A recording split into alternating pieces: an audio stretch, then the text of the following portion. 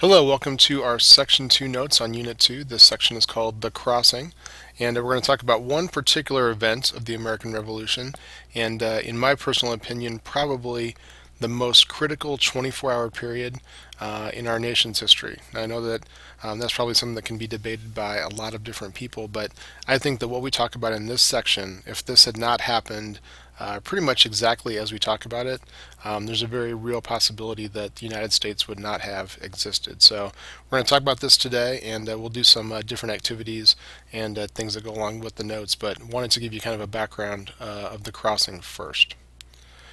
Now, as we've kind of talked about already, the first year of the war is really tough for Washington's men. 1776 is not full of lots of victories for Washington. In fact, quite a few defeats, almost all defeats, major losses in New York. They were chased across the Delaware River into Pennsylvania. Lots of people are doubting Washington and his leadership skills. So a lot of things are going wrong at this point for Washington. Many people even are talking about whether or not Washington should be in charge of the Continental Army. Many people in Congress, a lot of top advisors, are really questioning whether or not this is the right person to lead the army. He's basically moving his army around, avoiding a lot of different conflicts with the British. And as we've already talked about a little bit, this is by design. This is what Washington feels is going to give his troops the greatest opportunity to win eventually.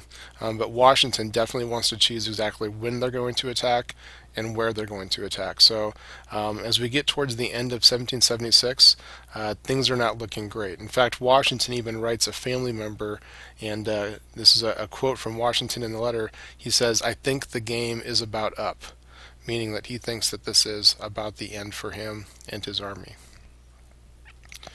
Now, when Washington's men enlist in the Continental Army, they enlist for 1 year of service, and their year is going to end at the end of the calendar year. Okay, so this is critical for this event to kind of understand why this is important, because all enlistments for the Continental Army are going to be up on December 31st, 1776.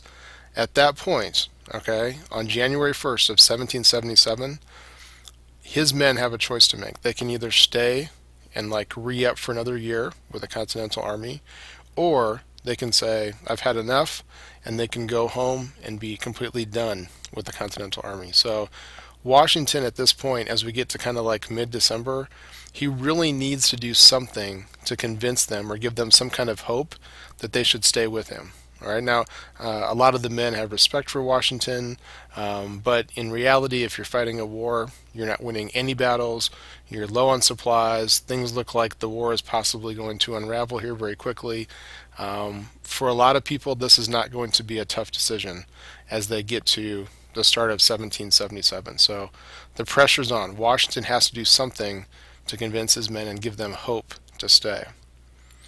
So Washington decides to make a very bold move at this point. Okay, he is going to attack the British.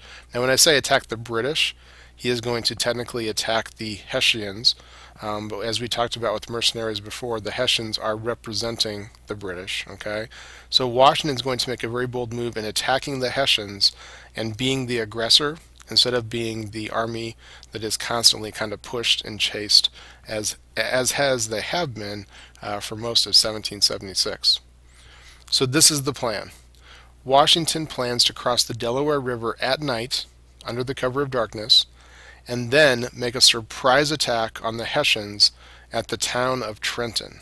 Okay. Now, to give you a little bit of kind of some numbers here, Washington has about 2,400 soldiers, and the Hessians have about 1,500 soldiers. Now, when we look at this map and we kind of talk about where we're at here, this is where it sometimes gets confusing, because a lot of times as we talk about crossing the Delaware, people get confused and think that they're somehow involved in the state of Delaware, but technically Washington's men are up here. Okay, so they're up here. They're in the state of Pennsylvania. All right, they're going to cross the Delaware River. Okay, so right here they're going to cross the Delaware River. They're going to come up here, and then they're going to cross down about 9 miles or so. They're going to march into the city of Trenton. Now once they get to this point, they're going to go into two different groups here, and they're going to attack Trenton, hopefully in the very, very early morning hours. Washington is hoping that it'll be dark when they attack. So it's going to be a complete surprise attack on the Hessians here at Trenton. So again, the town that they are attacking is Trenton, New Jersey, but it's basically completely the home base at this point of the Hessian soldiers. All right. Now again, this is about a 9-mile march. So they're going to have to try and cross the river, get everybody across, cannons, some horses, things like that, and then they're going to have to come down and march about 9 miles. Okay. Here's a picture looking from the Pennsylvania side over to the New Jersey side at roughly the place where the crossing happened. I took this picture probably about, I think it was about 2009 or so, when I visited this state park in Pennsylvania. The river has probably changed a little bit geographically from the time period, but that kind of gives you a visual on exactly how far the crossing is going to take place. Now, I have had students in the past ask me, Mr. Langhorst, why did they not take the bridge that's on the right side of the picture? Well, the bridge was not there in 1776. There was no bridge across the Delaware River at this point. That is a modern day bridge that's put in place there. Now, one of the key elements of this attack is that it's going to take place on the morning of December 26th, 1776. So they're going to make the crossing across the river the night or the evening of Christmas Day. So, there's some definite strategy here. They're going to try and surprise the Hessians the day after Christmas. If you can think about kind of maybe what you do on Christmas, maybe you have a big meal and you kind of relax a little bit and, either have family or friends or play some games or just kind of chill out or whatever. So a lot of times the day after Christmas, that's probably a day you might kind of sleep in a little bit. You're not going to have your regular routine. And so that is definitely what Washington is, kind of thinking in his head. Okay, we're going to cross on Christmas night, catch them, the ultimate element of surprise. There have been some different legends and stories about how when this event actually takes place that the Hessians are hung over and they've been drinking and stuff like that. And in reality, there's really no history that supports that claim that they were drunk and hung over and all that kind of stuff. But again, it is the element of surprise that it's the day after Christmas that this will take place. Now, to complicate things, and in fact, in many ways, well, not in many ways, but in some ways, help Washington and his men, there is a huge blizzard this night. Okay, it's frigid cold. It starts to rain a little bit. Then the rain turns to sleet. Then the sleet turns to snow. So as Washington and his men are crossing the Delaware River, there's this driving, blowing blizzard happening. Now, the reason why I say that in some ways that's a good thing is that the Hessians have patrols out, but in many cases they pulled those patrols back because the weather was so bad. There were spies and people telling Colonel Rahl and the Hessians in Trenton, hey, Washington's moving his men. I think they're going to attack. And on numerous occasions, Rahl says, there's no way. There's no way that the Americans could attack. There's a driving blizzard going on. They'd have to be crazy to do that in this weather. But they are crazy enough to do it. Okay, so they're crossing the Delaware River, blizzard, driving snow, and then they're going to march 9 miles in this driving blizzard to get to the city of Trenton. And here's an illustration of what it might have looked like there as Washington is getting his troops ready. Now, this picture is interesting because it shows you that not only are they going to have to try and get men across, but they're also going to get these cannons across. So these cannons, which in some cases are still some of the same artillery that Henry Knox has captured and brought back from Ticonderoga, they're going to put them on platforms on top of these boats, and that's how they're going to get them across the river. Now here's one of the taverns there at the location. This is supposedly one of the places where Washington and his men may have met that night, made final plans, possibly decided some final details, and this is a place where you can take a tour and go into the building. And when I was there several years ago, I did go inside. They won't let you take pictures inside, but it was pretty powerful for me because when I was in there, I kept thinking, gosh, this could be the actual room where a lot of these decisions were made. Now, modern day historians kind of debate whether or not this was where they did that, or if they did that in a private house, because there were quite a few homes that Washington would take over and his men would meet in and stuff. This was actually one of the inns right on the river there, so there's a chance they may have met here, but we'll probably really never know. Now I wanted to show you this picture because this is what the boats looked like that they used for the crossing. And we're going to do some things later where we'll kind of investigate a little bit more about the activity. But you can see the size of the people here. Okay, so these are adults. And you can see the size of these boats. These boats are used to carry iron ore or rock down the river, and they used them for different things with like metalworks and stuff. So these are some really heavy-duty boats. They're very wide. They're very sturdy. They're made for basically filling up with rock and using the iron ore and then getting it down to a place where they can smelt it and stuff. So these things are going to be large. It's not like you're just taking a little rowboat across. Now Washington and his men had confiscated all the boats that they could find along the Delaware River. So they believed that they had access to and had possession of basically every boat that you could find for miles around on the Delaware River. Now you might want to ask, why are these here today? This is obviously a modern day picture. Each year on the anniversary of the crossing, at this particular state park in Pennsylvania, they recreate it. So they put a bunch of reenactment people together, and they go across the river just like they would, and these are some of the boats that they use. So as far as historical accuracy, this is as close as we can possibly get today to what these boats looked like. And then I took a picture kind of looking inside. A person would actually be kind of like standing in there, but you can get an idea for how thick these things are. The wall of the boat itself is about a foot and a half thick. So these are very sturdy boats. So what happens when Washington and his men cross? Even though it takes them a lot longer to cross than they plan, they do come into Trenton with an element of surprise. Most of the element of surprise, though, is not because it's dark, because by this time they've missed that window, and now it is daytime.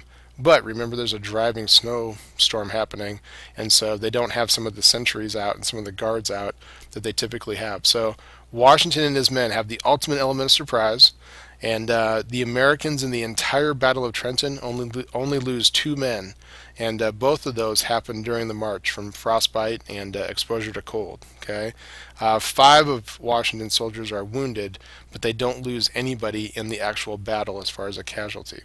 Now, if you remember the numbers there, we said there were about 2,400 Patriots, and the Hessians had about 1,500 men in Trenton.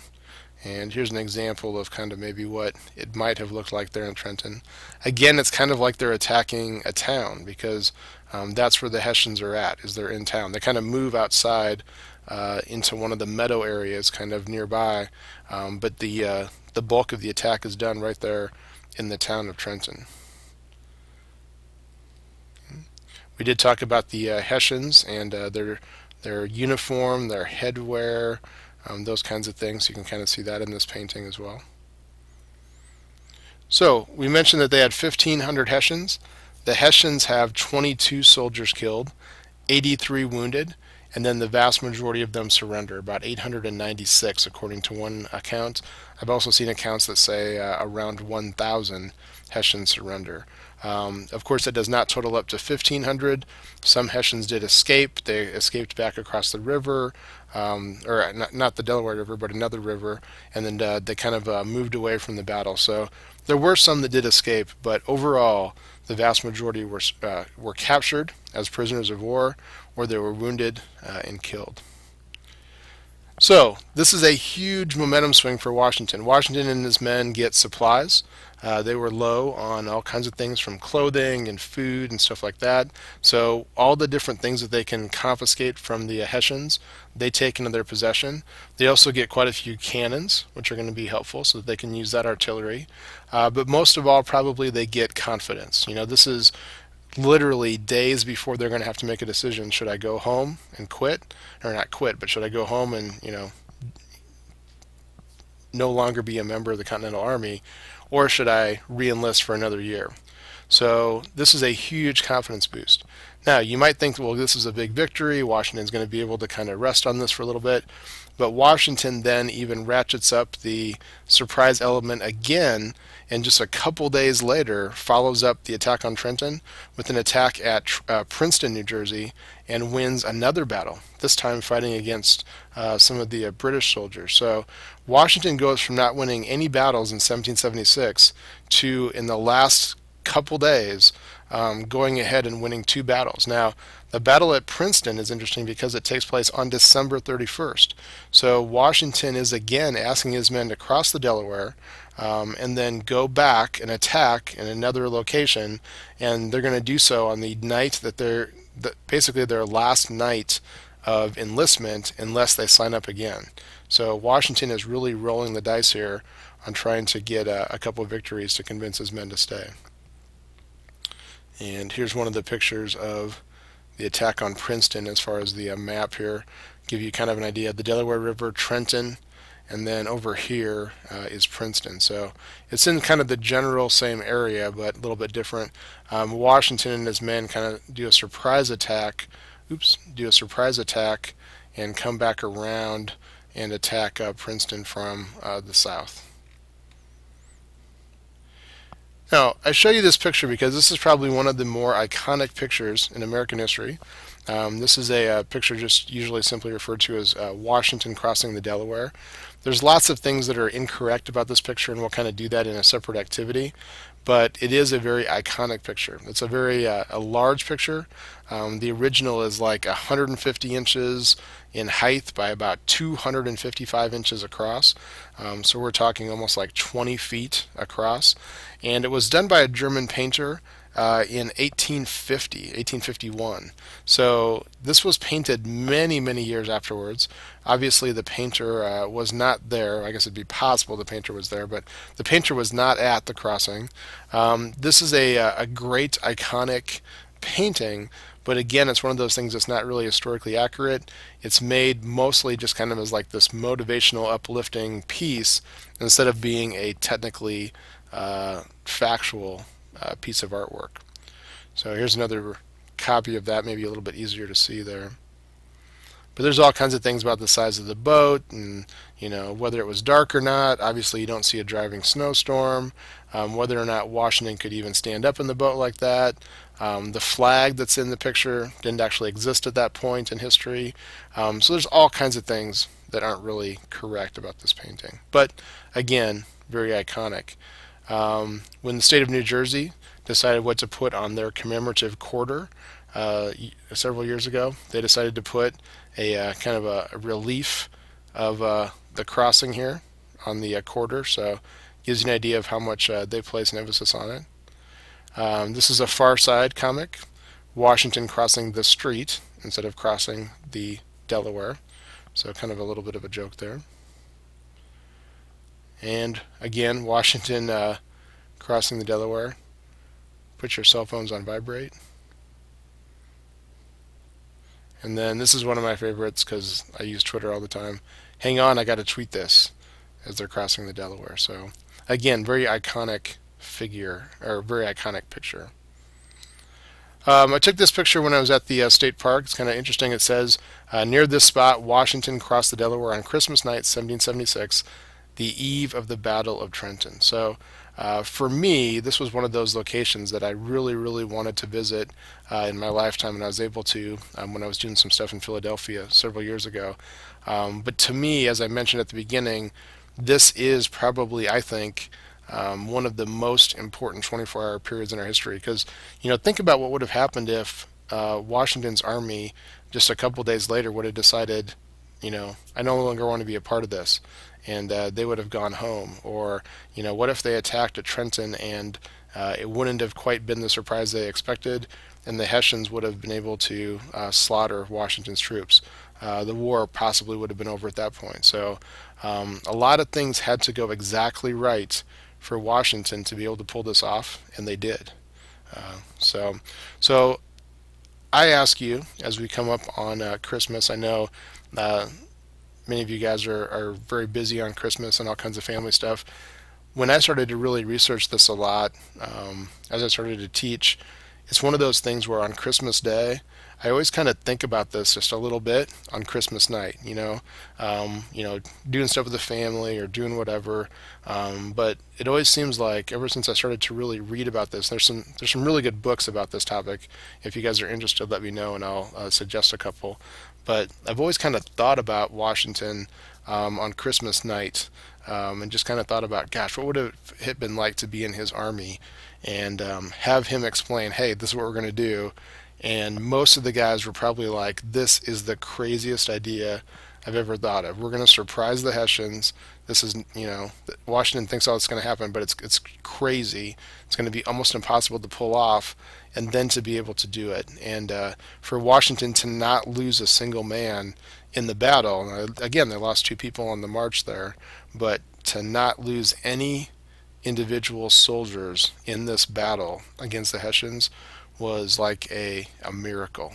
Okay, so that's a little bit about Washington crossing the Delaware and the attack on Trenton, and we'll do some activities with this, but I just wanted to give you guys a quick background on it. All right, well, thank you, and we'll move on to the next section and continue talking about the American Revolution.